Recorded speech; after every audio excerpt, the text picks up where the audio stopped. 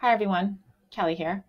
Today I'm going to go ahead and talk to you guys about the YOLOv5 oriented bounding boxes model and how to train your already annotated dataset using YOLOv5-OBB.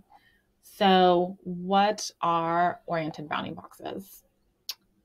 So essentially they are bounding boxes that are rotated at an angle to be able to capture the objects that you want to detect that are rotated at an angle.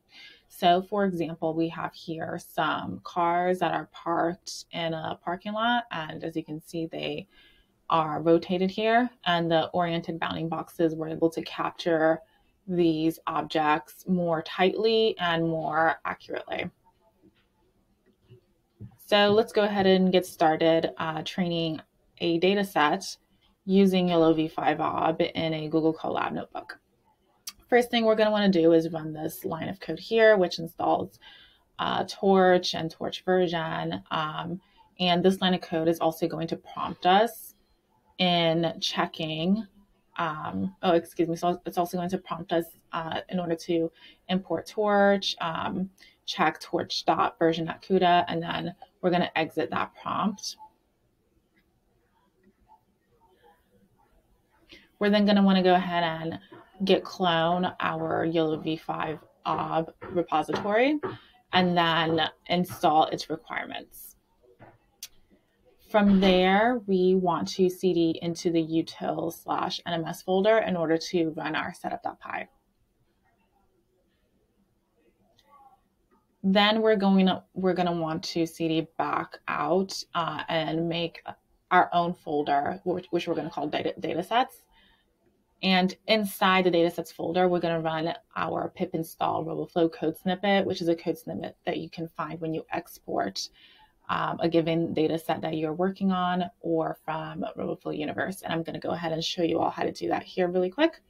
So let's say we have our own data set that we annotated on app.roboflow.com.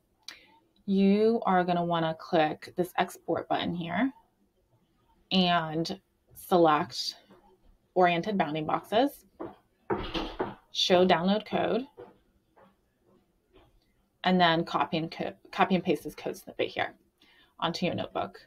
If you're tinkering around on Roboflow Universe, you can follow the same steps. So just download. Again, make sure that you are exporting as YOLOv5 oriented bounding boxes format.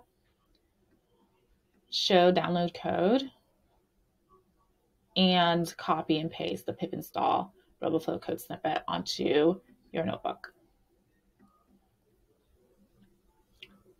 So once that is finished running, what we want to do here before we run our train.py is we want to rename the data set that we installed to Roboflow. And that's because when we run our train.py, it's going to expect our data set name to be Roboflow regardless of the path that's encoded here. So I went ahead and did that in advance, but if you haven't done that yet, just go ahead and click these three dots, click rename folder, and just rename it to Roboflow. Another thing you're going to want to confirm before you run train.py is that the folders are structured in this manner here.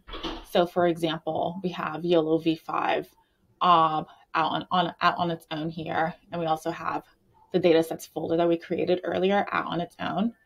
And when we open the datasets folder, we have our Roboflow dataset.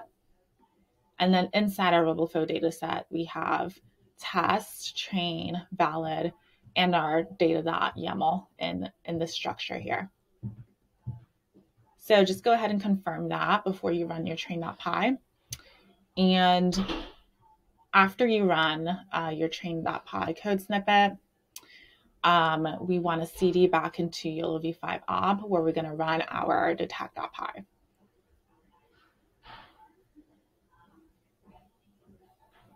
Once that's done, we can cd into YOLOv5-OBB/run/detect/exp. And in that folder, this code snippet here essentially randomizes the picture that you select from that folder to see how your model was able to train in detecting your object, and voila, oriented bounding boxes. Thank you all so much. If you have any questions, feel free to reach out to us at discuss.roboflow.com, and we'll see you in the next video.